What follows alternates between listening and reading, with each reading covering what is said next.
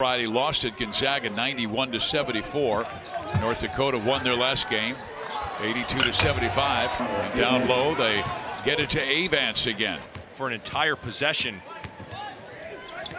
Alexander, nice beat inside to Marcus Foster. Swing it left to Ballack. Boy, that's a nice move. Nothing complicated about that. Yeah, they've got to get Crandall involved. He's too valuable. He'll take his first three attempt. It spins out. Ballack rebounds.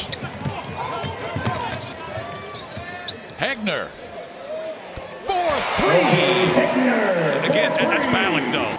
Alexander swings it back left for Ballack. Foster. He's tough to defend. He's got a screen from Hegner. He goes to work, and what a spin by Marcus Foster. Having to beg Khyri Thomas to be more aggressive, look to score, look to shoot.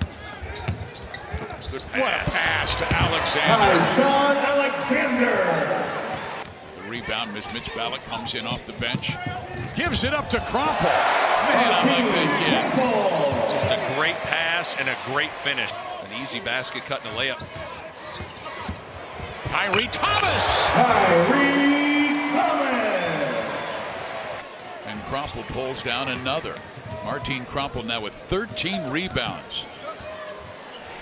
And that is a new career high for him. Ronnie Harrell with his second three tonight.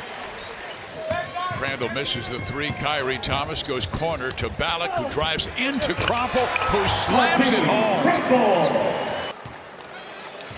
Tough loss for Brian Jones, coming to Omaha, Nebraska, and taking on a Creighton Blue Jay team that was coming off of a loss at Gonzaga, and I think they did the things that Greg McDermott wanted to see. Yeah, a little bit of a sloppy start in that first maybe 3 minutes, but after that, Creighton really settled in.